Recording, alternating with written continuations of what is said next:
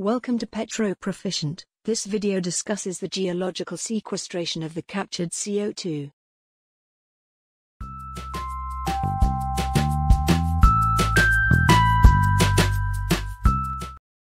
Thank you for watching the video. We are committed to bring forth more videos to enrich your knowledge. Please support us by subscribing to the channel and benefit from the videos. Don't forget to press the bell icon to get notified about a new video. Thank you.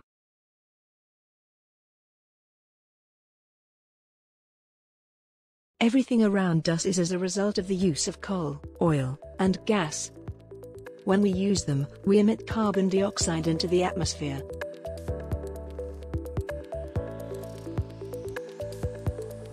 The chart shows an example of different sources of emissions by industry. The largest contributor is the transportation industry.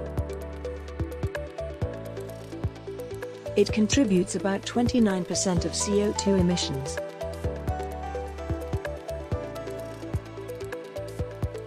Power generation is the most important requirement of modern life.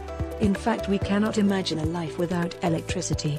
Most of the electricity in the developing world is generated by either coal-fired power plant or gas-fired power plant. They contribute about 25% to greenhouse gas emissions.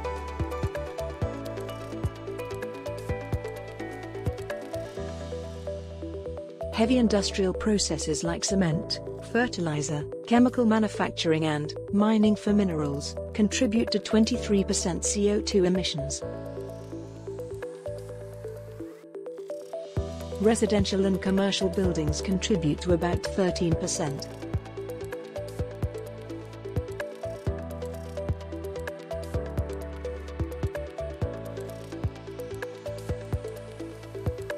Agriculture contributes around 10%.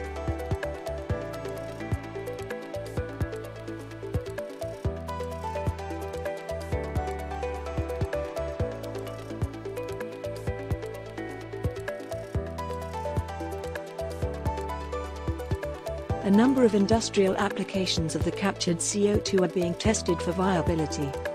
Few examples are power generation using supercritical CO2, concrete enrichment with capture CO2, fuel made from captured carbon. However, any of these applications would need a technological breakthrough to implement them in a profitable way. What is permanent sequestration of CO2?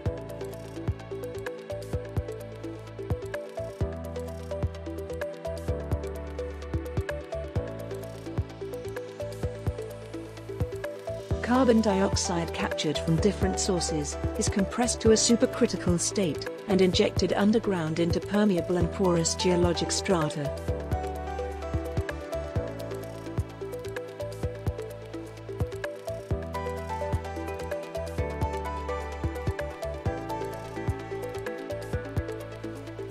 The geologic formation in which the gas is stored must be overlain by another layer of impermeable rock to seal in the injected CO2.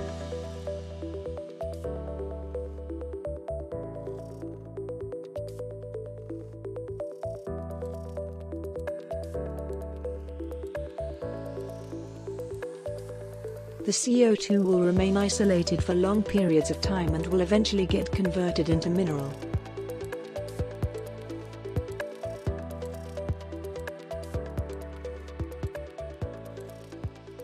In this illustration, you will see an offshore deepwater facility being used for production of gas, and also for CO2 sequestration.